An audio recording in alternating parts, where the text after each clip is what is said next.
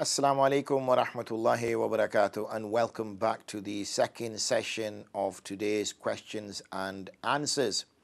I'm your host for the next 20 minutes or so. Well, I'm going to have the same name even after 20 minutes, but for now I'm your host and I'm Amjad Muhammad, and I will be with you till just about 8 o'clock, 8 p.m. And then I will be off on my way. We are taking questions, and the questions we are taking them on is 01274 214299. That's 01274 And also we're taking emails on Q&A at iqra.tv. It's been rather calm so far, alhamdulillah. We've had one phone call so far compared to last week, where it was absolute storm, an absolute hurricane. So we're enjoying a nice leisurely questions and answers today, where there's no pressure, where I'm hearing my colleague shouting in my ear, next call, next call, next call, and I'm losing track of the questions. So it's nice and easy, alhamdulillah. Let's see how long that stays like that. And we do have about 20 minutes, so inshallah we should, I hope, keep some, maybe one or two more phone calls. I think that will do nicely. Get them in early, as I say. I did have opportunity as a consequence to answer lots of questions which have come through on our Darul Ifta, which is available on Markaz al-Ifta wal Qadha. You can search it on your search engine, whichever one you prefer. But I just found out the other day there is also an easier way you can access it. How? You might say, well, if you go to Play Store or App Store, and you search Wifaqul Ulama, and I've mentioned that organization of ulama several times now, WIFAQUL space ULAMA, they have an app. And when you download that app, then if you go to, need to go to remember, if you then go to the kind of, what do you call it? They call it the burger menu. That doesn't necessarily mean that you can order burgers from the app. But when you go to the burger menu, which is like that menu which has like 4 or 5 lines, right at the top it says Consult Scholars. When you connect on Consult Scholars or click on it, right at the bottom it says here, we strongly recommend the Markaz al-Iftar Telegram group for you to seek answers to your Islamic queries. The groups are segregated, so we advise you to join the correct group and follow the rules. And there you can click here to join the group for men and click here to join the group for women. So alhamdulillah, so that you got access to that. So as long as you download the app, you will get that information. So excellent, alhamdulillah. Okay, let's get back to these questions whilst we're waiting for the phone to ring. Assalamu alaikum wa rahmatullahi wa barakatuh. I am currently bedbound, unable to do wudu or ghusl due to severe pain in my leg. I am doing tayammum for each salah and reading isharatan, yani by indication, in bed. Can I also do tayammum for farz ghusl? In this case, would I remove the najasat using tissues? Would I wear clean clothes after this, as they would become soiled from najasat on the skin? If that were the case, would it affect my farz namaz? If the bed sheets have become soiled, would I need to change them to read namaz isharatan on them? This is hard to do as I need someone else to do it, and I have to wait for them. My namaz would become qaza waiting. Wa alaikum salam wa rahmatullahi wa barakatuh. I'm assuming you're contacting me from, well, to be honest, I don't even know why I need to add this, but most hospitals ensure that the patient is clean and that the bed sheets are clean. I don't think you will be in a situation where you have soiled bed sheets and you would be left in that state, or that you have soiled your clothes and you would be left in that state. So I would be very surprised at that. If you are not able also to move around, then there will be the nurses or whoever will give you a bed bath, meaning that they will bring water or some sort and they will bathe you in the bed. So therefore I'm finding it a little bit difficult to understand, shall we say, that you'll be in circumstances where you're literally just left in a bed which you've soiled, in garments that you've soiled, and you're just kind of left there like that, waiting for somebody to come. I find that difficult to comprehend. So, it is possible for you still to make wudu even though you are bedbound, okay? The water can be brought to you. You must have some movement in your limbs. in order to be able to do that. And therefore, because if you can use a rock and wipe your face, and if you can use a rock and wipe your arms, then the only bit that's left now is wiping your feet. And remember, you don't need to soak yourself. Washing is such that the water flows and there is at least a drip or something off your face. It doesn't have to be like, you're throwing buckets and buckets of water and drenching yourself. Similarly with the arm, as long as water flows along your arm, and remember the Prophet ﷺ used only 750 ml, approximately 750 ml of water to make wudu. Now you get a normal box standard water bottle, that's 500 ml.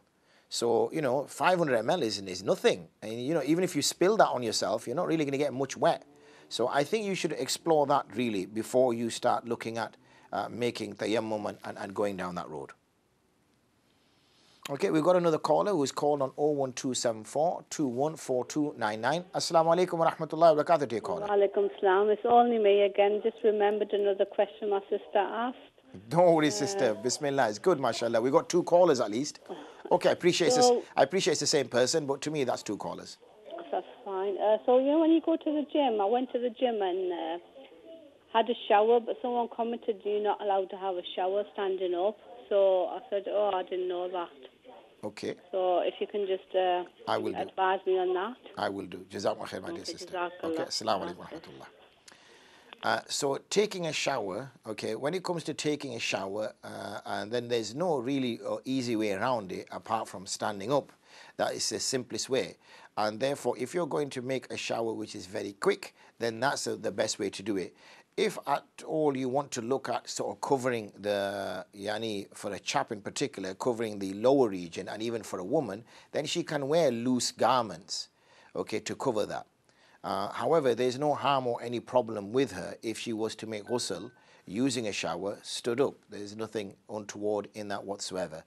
Sometimes we have these kind of, what our mother has told us, which gets passed on from generation to generation, and it kind of sticks with us.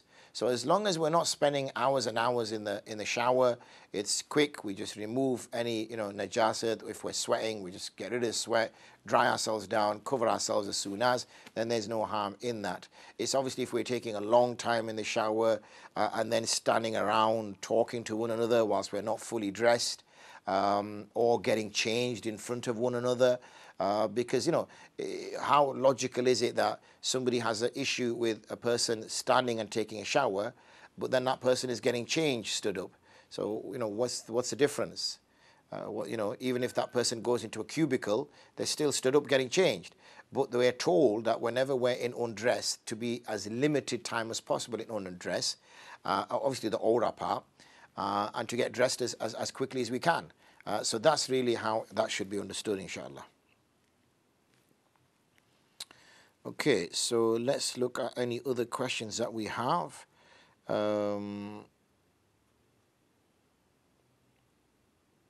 Okay, so Assalamu alaikum, Mufti. Sorry for the long question. I've been researching Islamic mortgages for several years, closely analyzing many Islamic banks like Al-Rayyan or Gatehouse. Many scholars consider that it's okay to get their mortgage. And I've seen many religious friends getting their home purchase plan. But after doing discussion with these banks and analyzing the contract, I am not feeling satisfied. Although I'm in need of house for my family from last 10 years, but my heart is not inclining to get the Islamic mortgage from these banks.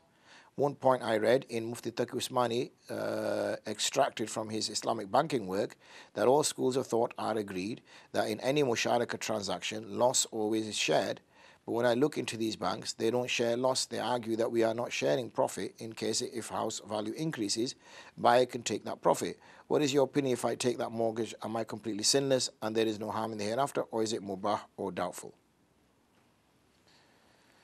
Wa alaikum assalam wa rahmatullahi wa barakatuh. I don't think you will find any product that is absolutely clear with no ambiguity, with no issues at all, in terms of it being 110% Sharia compliant, if I can use such a phrase. We work within the broader framework of the financial world, which is based on gharar, qimar, Riba, that's just the way it is. It's, you know, if you look at the IMF, if you look at the World Bank, if you look at all these international, multinational organizations, that's how they work. And we are trying to get a Sharia product in there. It's going to take a long time for that to change. You know, I'm not, you know, here we are talking in the UK, which is a non-Muslim country, but you can go to Pakistan, you can go to UAE, you can go to other countries which are predominantly Muslim, and you'll struggle to find products of that nature. So therefore, if you are in that environment, then you should take the fatwa of those ulama, like Mufti Taqi Sahib, he is on some boards, or others that you respect, and take their particular position and act accordingly. And then you are doing, what you're doing is you are transferring the responsibility onto scholars who are more knowledgeable than you and who have given a position of permissibility, and they then become responsible for that particular thing. I cannot comment because I'm not a consultant on any of these banks. So how can I make a comment on that? I do not know the inner runnings of these organizations. I don't know the specific details. I don't know the nuances. I don't know anything about them. And unfortunately, I just do not have the time to dedicate to go through all of them myself. Therefore, you know, you will have to take the views and opinions of others who have spoke about it. Anyway, that's that question answered. We have a caller who's called in. Assalamu alaikum wa rahmatullahi wa barakatuh, dear caller. Wa alaikum assalam wa rahmatullahi wa barakatuh. We were waiting for you, Abdullah. I know, I didn't call today. I didn't call that early today. No, but you still came in there. You know, 6-7 minutes to go. You timed it well. So you know, we always finish with the best, don't we, Abdullah? And we're gonna finish. We're gonna finish with you because I got a feeling you're gonna be our last caller for today. But you never know. Somebody might phone in after you. Let's see anyway. How have you been? I've been good, alhamdulillah. How are you? I'm very well, thank you. Been enjoying the weather? Yeah, it's been quite nice. Is it warm in Leicester like it is here in Bradford? Yeah, it's been quite warm over the past few days. There you go, mashallah. You enjoy yourself, young man. Anyway, how can I help you?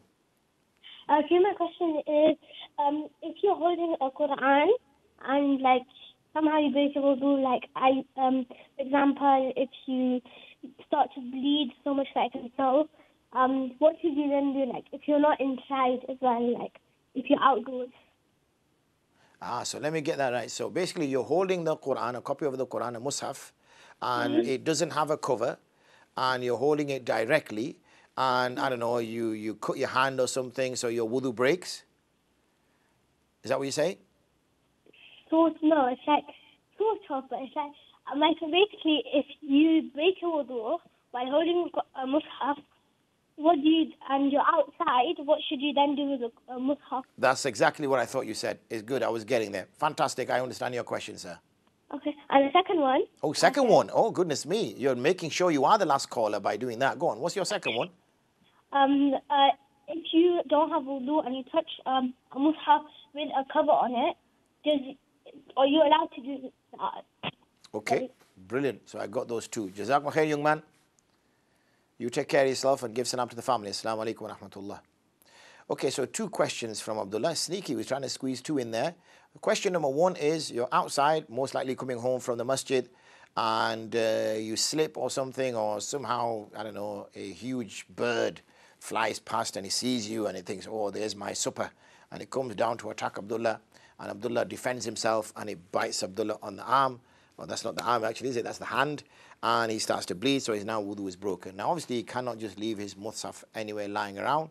So in those circumstances, out of necessity, it will be permissible for him to just carry on going home or wherever he's going and put his mushaf down. However, I always advise students is that have a cover for your mushaf. Why? Because you just don't know what's going to happen. So when you go to the masjid, you can take it out. You know, my mother, and I'm sure many mothers used to design this when I was a kid, and Abdullah, that was a long time ago. My mother used to make, first of all, she used to make a cover for the mushaf.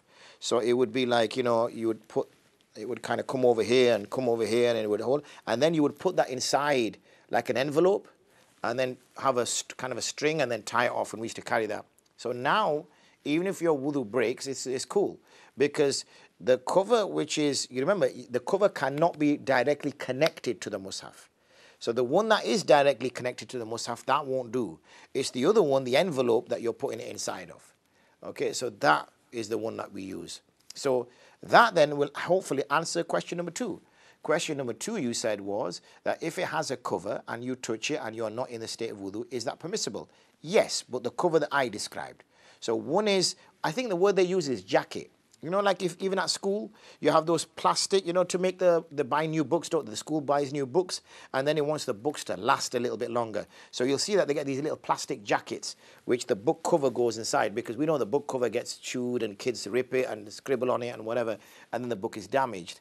Okay, so we have this plastic cover, but because that plastic cover is attached to the book, it becomes part of the book. And that would be the same with the mushaf. It becomes part of the mushaf. So now the plastic is also part of the mushaf. But what we used to have as kids, and I'm sure they exist nowadays as well, is then we would take that and place that inside like an envelope and then bring that over and wrap it up and hold it. Now the second cover, the envelope cover, is not actually part of the mushaf. And therefore you've now made a barrier, and therefore touching that, even if you're not in the state of wudu, is not a problem. That will also circumvent the first problem, where if you were walking home and you got attacked by a huge bird, and this huge bird is attacking you and you defend yourself and your hand gets cut and your wudu breaks, it wouldn't matter because you're holding it. And also what it does, it keeps the mushaf clean. And it's showing, you know, we're kind of dressing it up. We're understanding its value. We're respecting it. Because what we used to have is, you know, back in the day, they used to use the kind of, you know, best material that you had. And I don't know why we did this, but we used to always put peacock feathers inside a mushaf. I still can't for the life of me understand why we used to do that. When we were kids, you know, again, that was a long time ago. I don't know where we would get peacock feathers from. You know, it was not like there were peacocks running around Bradford or something. So I don't know where we got them from, and we used to have them inside the mushaf like it was some kind of religious thing. I still haven't explored the basis of that particular understanding. Anyway, I guess we're going to have to get to that on another day because the time is now running out. So Jazakumullah khairan for all our callers. May Allah bless you all. And also Jazakumullah khairan for all our listeners who are out there and our viewers. May Allah bless you all. Back tomorrow, I guess. Same time, same place, same person. Bit dull, but I'm sure we will make it exciting. So all the best, inshallah. Have a good day. Have a good evening.